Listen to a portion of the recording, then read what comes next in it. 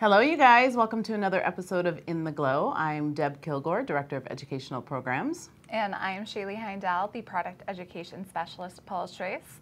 And today we're talking about the body. Yes, body care. And I actually think this is a great topic, and I love a handful of these. Well, I love all these products, but I have some favorites in here, so I think this is good. And I think we can get a little more relaxed when it comes to body care, but skin is skin, and so it really, on the body, it benefits from all the same things that the face does. Yeah, and it's not like you have to treat your entire body with your exact same 5, 7, 8-step routine that you use on your face, but it can be helpful to apply what you know about treating common concerns on your face to the rest of your body, such as hard red bumps, dryness, dehydration, rough skin texture. And we've got a lot of great products that address all of those concerns and more. Absolutely. And I think I think this is also a good chance to give some love to a product that we just don't talk about a lot, and maybe some people new to our brand don't even, they're not even aware that we have it. It's the All Over Hair and Body Shampoo.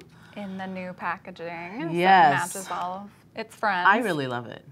Why do you I love the packaging. And I love that product. So for me, this is a one and done when I'm traveling. You can use it in your hair, wash your face with it, and wash your entire body. So you don't have to take a multitude of products if you didn't want to.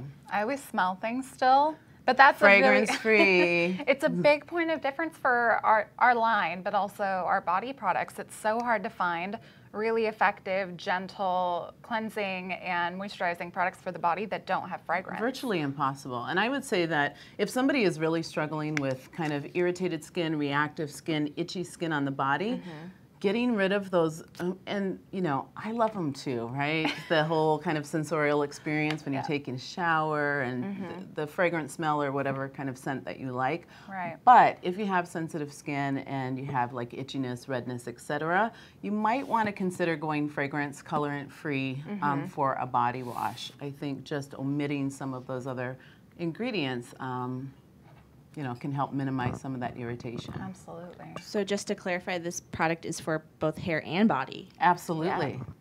Yeah, and that's another point of difference, makes it unique. Like I said, it's great for traveling, but I think really, anybody who is looking for a fragrance-free body wash, which again is virtually impossible to find, they should give this a try. And bar soaps are definitely a no-no. We say shy away from those. The pH of those can be anywhere from 9 to 11. So they'll clean really well, but it's also stripping your skin of all those good things, that naturally live in skin. Yeah, absolutely. And pro tip, this makes a really great makeup brush cleanser. Oh, nice. So just throw that out there. It's the best value on the market. That's if you're very just good. using it for that. Very good. I like it. Well, so after you clean your skin, you get out of the shower. Next step, moisturizing. Yes. But we do moisturizing really well here in the sense that we have a number of moisturizing exfoliating products as well as some really great active and less active, just gentle cleansing, gentle moisturizers. Right, so it's the same sort of concept. The skin on your body, in terms of which body care products you're going to use, it really depends on kind of what you want to address. What are your primary concerns? What is your skin type on your body, which can differ from your face? Yeah. And so you'll look at those things and you can pick a few core items from the lineup to address those. Absolutely. And I think, this is great. This is just such a great example. I get so excited because Paula's Choice we always do a little extra. This is like body care beyond the basics. Right. And so we've got, just like we do for our face, we have a number of AHA and BHA exfoliants in various strengths, different textures. For the body, we also have AHA and BHA, and especially when it comes to BHA, we have a liquid and we've got a body cream. When would you use the spray over the moisturizer? Well, I think it really depends. These body moisturizers with the benefit of exfoliants in them are nice because it's doing double duty, right? You're getting that moisturization, the hydration, plus the exfoliation all rolled up in one product. Right. This one I feel like is a little bit more of a targeted product, right? You don't necessarily need the hydration or the moisturization, but you want to make sure that you get a good dose of 2% salicylic acid in those areas. Right. Which is perfect for back, knee, or shoulder. Right. chest acne, wherever it may be occurring. And for anybody just tuning in, we're talking about the Clear Acne Body Spray and the 2%, the weightless body treatment, 2% BHA. I like this one too because if you're not going to take the time to massage in a moisturizer after your shower and you just need something to treat hard red bumps, like you said, acne, or even just built up dead skin that might be causing a rough, bumpy texture, you can just spray this on, call it a day, walk out the door, and you didn't have to spend that extra time really working the product into your skin. But if you want to, you can. Yeah, I think that's a good point, actually. The clear spray can be used anywhere, right? So it's not just for acne, even though the clear line, you know, is kind of an anti-acne routine. You can absolutely use this on any area of the body. So acne, like you said, hard red bumps, or just if you want exfoliation. Yeah, or if you're like me and you like to layer the 2% BHA spray underneath the 10% AHA skin revealing. Yeah. I like the fact that this does really help with my hard red bumps. I have really stubborn red bumps, also kind of feels like chicken skin. It takes a lot for them to even diminish, let alone entirely go away. I'm pretty sure I'm going to live with them my whole life. But if I can do this and then put the AHA on top of it, which I think helps with the dryness of my skin, I'm getting a 2-for-1. We have a couple questions. Yeah. Number one, which of these can help with underarm roughness? Oh. Yeah, I mean, I would say BHA. Yeah. So either of these, but a BHA. And AHA, the reason I don't say that is the underarm can be a little sensitive, right? And AHA could, you know, you might feel a little bit of stinging or that sort of thing. So because of BHA is so kind of soothing and calming as well, I would opt for that. And I like, especially if you're going to put on deodorant or something like that, with the really fine mist of this, it's not going to feel super heavy on your underarms. It's not going to feel occlusive. So you can just spray it right on and then finish with whatever deodorant or any other products you're putting there. And do you guys recommend applying a moisturizer to wet skin after the shower, or does it matter? It doesn't really matter, no. I mean, I know some people want to do it like right after to kind of lock that moisture in, but you're going to benefit whether you do it right after or shortly thereafter. Yeah. Awesome. So moving right along. So we've got it, body exfoliation kind of covered. AHA, BHA, very similar to the same benefits you would get on your face. I would usually go BHA for anything that starts with the BHA. Well, starts with the B, bumps, blemishes, breakouts, if you do get them, like on your back knee, like we were saying earlier.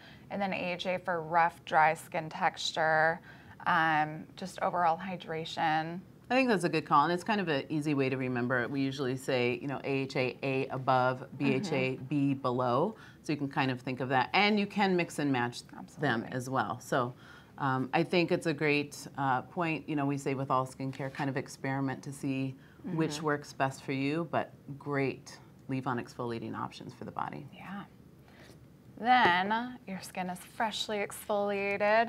You might want a little bit of moisture, or maybe you don't want to use one of the exfoliating body products and you just want a great workhorse standby moisturizer. We've got the Daily Replenishing Body Cream. Yeah, really love this. It's so good. This has such a great texture too. I wonder if this feels. It has 3 different ceramides in there. It has a peptide for firming. It just melts right into skin, doesn't feel too heavy, can be used all year round.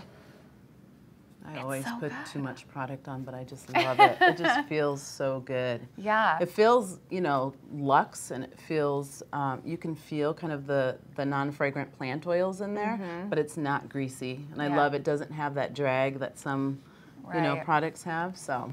I also like to pop a little bit on my face here and there. Oh, yeah. Just, I mean, all of our body products can be used on the face if you would like to.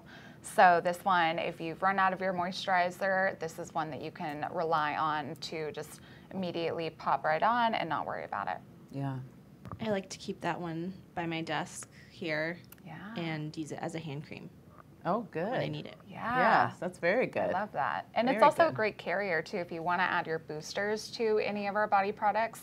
This one, because it is such a gentle, well-rounded moisturizing formula, you can add your C15 for brightening or add your oil booster for additional hydration. You can really play around with it. Good shout out to the boosters, yeah, that you can add them to your body care as well. Yeah. Very good. Boost your body too. Boost your body. What do we have next? This is the Retinol. Skin Smoothing Retinol Body Treatment. Another great option. Yeah. And I think this is particularly good. You know, one of the things, kind of the telltale signs, you know, of aging are on hands, forearms, you know, neck, décolleté area.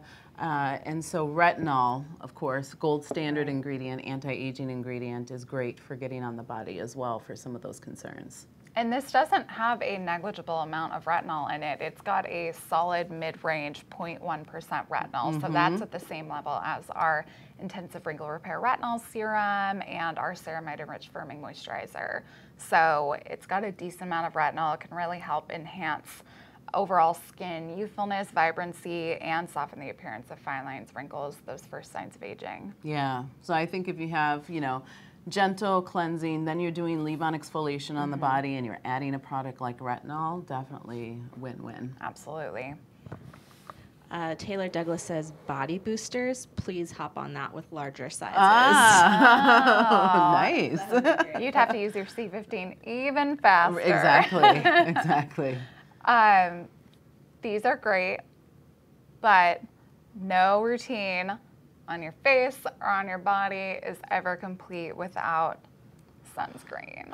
Absolutely. Can't We live kind of without say it. just kind of, you know, I mean, all of these are great, but you kind of just need to toss them aside if you're not going to use sun care. Broad spectrum sun care on every area of body that is exposed, I think, is so critically important. And this one really has a nice texture as well, and it's an invisible finish. I don't. It's the Extra Care Non-Greasy SPF 50. Yeah. So having that 50 SPF is great. It does give you a bit of protection up front, but just because it's a 50 doesn't mean that you can go without reapplying it, especially if you're in direct sunlight. So if you're hanging out in the sun directly for over 2 hours or any sort of prolonged period of time, you will need to reapply it. But its sheer fluid texture makes it really easy to kind of glide it right on. You don't even notice it. Yeah. And I think, you know, it's kind of the same thing. Like, sunscreens have come such a long way. You know, I can see, like, people didn't want to put it on. It just felt like a chore. But this really feels like an elegant moisturizer that's so easy to apply. So it'd be great if people get in the habit. And going back, you can apply it on your face, too. I think for you don't sure. need to go Yeah, to the head to beach toe. and have separate sunscreens. Absolutely. It's a good one to take to the beach or the pool because you can apply it anywhere. Yep. Apply it head to toe. Yep. Wow. All right. We've What got do you wanna some jump into fun next? modifications or fun little tips and tricks using some products that you might not think of as body products, with the exception of the lip and body treatment balm. Body is in the name, Yeah. but it's a really good standby for your lips, but you can take it other parts of your body. For sure. Like dry cuticles, Yeah. really like that. If you have just those Elbows. real rough patches that are dry and just need something else, you can either use it alone or you could layer it with any of these products as well. Yeah. Just to get that nice, you know, decadent layer of I also- hydration. I also like using it if I'm notoriously clumsy. So that means that I have scabs and things like that. So those dry areas, I do like to put that on there. So at least it softens it so it doesn't feel like if I'm bending those areas with any scabs or injuries that it's going to crack. Yeah, that's just keep true. it You actually softer. want those to remain intact as long as possible, right? Yeah. Because that reduces the mark or the scar that can be left behind. So Yeah. that's a good tip. Yeah. Yeah. And then this one of Paula's absolute favorite products, the Triple Action Dark Spot Eraser. This one is with 2% BHA. We do have another Triple Action Dark Spot Eraser that has 7% AHA. Yeah. And these both contain hydroquinone, and that really is a gold standard ingredient for, long story short, helping to suppress excess melanin that's occurring in the skin that makes, you know, ends up looking like brown patches on the surface of skin. So if you have discolorations on your forearms, or this could be on face, you know, neck, chest as well, this is a really great option. It's giving you that hydroquinone and exfoliation, again, all in one step. Really designed as more of a spot treatment. Deb, can you talk about Paula's hand routine? Because I know she has like a very, she's very protective of her hands. Her hands look Yes. Because she believes that they show age so Yes, much. absolutely. They do, and hers don't at all. So, They look I mean, so she really loves this product. And again, the hydroquinone is a gold standard. I know, you know, there's all sorts of conversation about hydroquinone, but used in 2%, that's the amount that's in here, is a great option for discolorations on the back of hands, forearms. And then she is just neurotic about sunscreen application and reapplication. And so when she washes her hands, she does reapply. Unlike most of us, I don't think we immediately reapply. She's the reason why I started carrying a travel size SPF with me, just in those moments that I remember. I don't always remember, or I'm not going back to my purse, but if I do, I will reapply it with Paula in mind. What would Paula do? Right. Right? We just need little bracelets. Exactly. What are your thoughts on the research, of hydroquinone for women of color and potentially you shouldn't be using it? Well, I think so a lot of the information about there's some scary information about hydroquinone. Unfortunately, a lot of it is misinformation, and it's related to things that were done and maybe not complete studies years and years ago. So first of all, again, we're talking about 2% hydroquinone. It is a gold standard for suppressing excess melanin production. In super rare cases, I think the concern is that in women of color, it might create darkness in those areas, but that is super, super rare. Right. So I think, you know, I have absolutely used hydroquinone myself, and I use it on the same places, on my hands and the back of my forearms, and it works great. Awesome. And with this, like the rest of it, you need to reapply that sunscreen. I think that's one of the best ways to make sure that those concerns don't get worse. Yeah, I think, you know, with this type of product, essentially, you know, it's ideal if you have really pesky dark spots, then you want to use this regularly. For each person, that's going to be a little bit different. Once those areas start to appear, you know, less dark or more evenly blended with the surrounding skin, you can decrease how often you use it, but if you stop using it altogether or you're not using sunscreen, they're going to resurface. Yeah. So we've got dark spots, we've got multi-functional lip and body balm, use it head to toe, and then we've got our Moisture Renewal Oil Booster. Yeah, this is great. This one is great if you want to add some extra antioxidant, nourishing, non-fragrant plant oils to any of your body products, maybe with the exception of the sunscreen, because we want to let those actives kind of hang out on their own, not disturb them. But this one you can also use before your moisturizer to get that really good softening layer of hydration, followed by the heavier body lotion. It's really multifaceted. Again, use it on your cuticles, like we were saying with the lip and body balm. Use it on your lips. And I think it's really hard to find an oil. There's lots of oil-based products on the market. We know that, but most of them have lots of essential oils, or they're highly fragranced. So I think this has what, 8 or 9? 9 different oils, non-fragrant plant oils in there. So I think that's really a standout. And another one that people might not consider, like me, if I have oily combination skin, but thinking about adding it to a body product, it's a new way to use it. That's great. And it does kind of fit this gap, I think, between, we have oils on the market that are really, really dry oils, and then we have ones that you're sitting there for a minute massaging it in. Yeah. And I think this lands right in the middle, maybe slightly more on the dry side. But for me, that's really important, because if I have to over massage it, or if I don't feel like I'm getting that hydration, if it's too far on either end of the spectrum, I'm not going to use it personally. Yeah. So this fits the gap right in between. Desiree uses the booster for her flyaways, I've heard. Oh, yeah. And as a makeup remover if she's in a pinch. If she's traveling in a pinch, I think that's a great tip too. So many different uses for all these great products. Exactly. We have a couple more questions about lightening and hydroquinone. One is it good for scarring?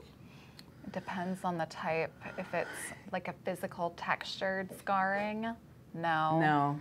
But if it's a post-blemish mark, something Well, and even then, there are more effective treatments for post-blemish marks, like vitamin C or azelaic acid. Yeah, when you think of like true sun damage where you have, and essentially what that means is the skin has been damaged at a deeper level and excess melanin is being produced and it's rising to the surface and appears as a brown patch or spot. Hydroquinone works to kind of suppress that, kind of putting like a seal on the leak. And so I think scarring is different. Again, if it is a true scar, you can minimize it over time, but this wouldn't resolve it. Yeah. What about mosquito bites? Hydroquinone for mosquito bites? No. No. You got the question? Yeah, no. Interesting. I don't know what you would, I mean, there are products you could use to reduce like the redness, and the irritation. But yeah, you could play around with BHA. Yeah, Or like BHA. calm serum. The calm serum might be good. Yeah, I think that would be a good option. And BHA, I mean, because of its minor analgesic properties, it can help a little bit, but still wouldn't be my first go-to for that. Although this does have BHA in it. Oh, true. How often can hydroquinone be used? Every day. It can be used daily. It could be used, I know some people that use it twice a day, especially if they're just getting started and they have some deeper discolorations, and then they'll taper that off when they start to lighten, but daily. And a question from Christy B11, will the hydroquinone help with melasma? Is melasma another word for dark spots, or is it different? It's a type of discoloration.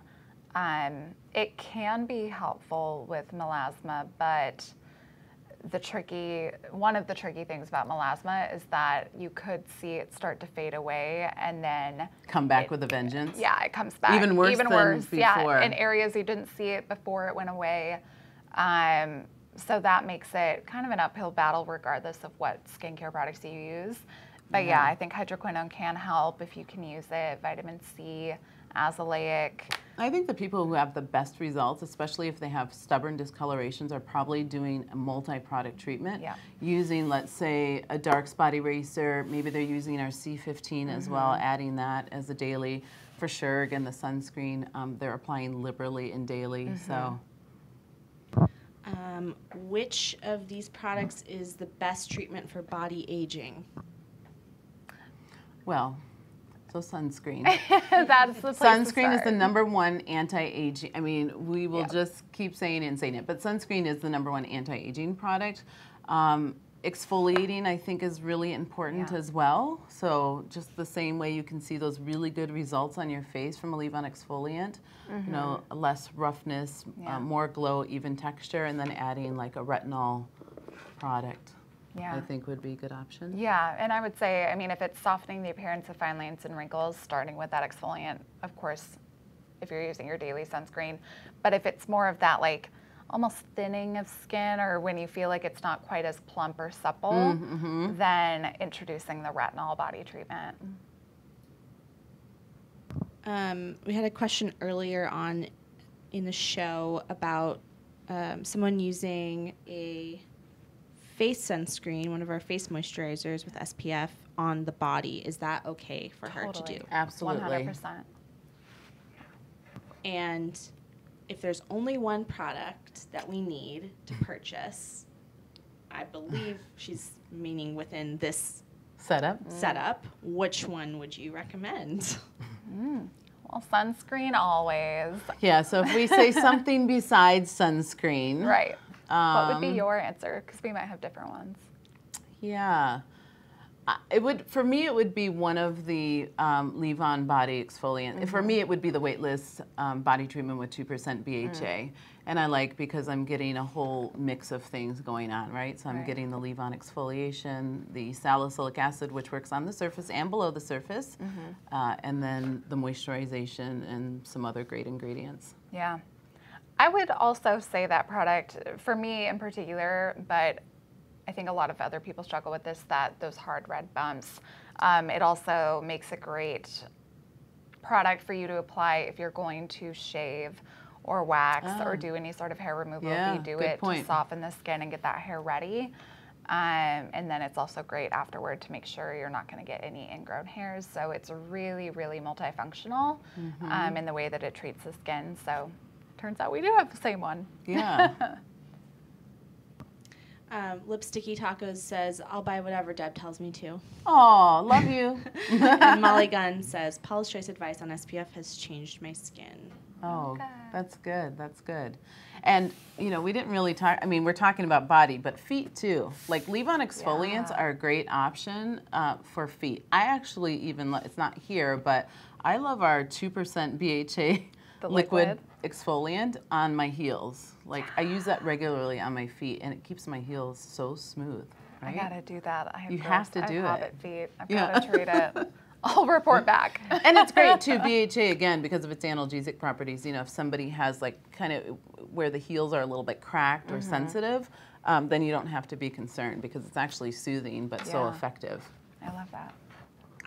It's paused due to poor connection. That's weird. Oh. Uh-oh. Okay, we're back. Paused. Sorry about that, guys. Let me see. I lost my train of thought. I was going to say I used to use, well, I still have it in my cabinet, but our old 10% AHA treatment, Oh, yeah. the liquid one, Yeah. I put that on a cotton pad and rub it on my feet when they're That's feeling perfect. dry. They look dry and cracked. Yeah, I think Love that's a good that. idea. Yeah, absolutely. And then, sorry. No, we want to know. I like to use the new 10% AHA treatment, like the more The serum serum? texture. I'll put a dropper full of that each on my husband's elbows Oh. because his elbows get really disgustingly dry. So I'm just like, I need to help you here. Yeah, no, What do you that's put good. on top of that exfoliant? Do you put anything Like like the a, body a hydrator? Yeah, I'll put any kind of moisturizer yeah. on top. Oh, Sure. that's good. Any old thing. It's good. Okay. A few more questions. Do you have anything good for dry skin on the body? Sorry if you've already said this. Yeah. So I would recommend first using an AHA body treatment. So our skin revealing 10% AHA. I think it's this guy. Nope, this one. To help get rid of that dead, built up skin that could be making your skin feel and actually be even more dry. Yeah. And then following up with either the daily replenishing body cream, or we don't have it out here, but the body butter as well. Oh yeah, that's a great option too. Yeah, the clinical body butter. Yeah, so earlier we were saying, you know, we have these body moisturizers that have leave-on exfoliants built in, both AHA and BHA, 10% AHA and 2% BHA. For those who don't want a leave-on exfoliant in their body cream, we have the daily replenishing body moisturizer as well.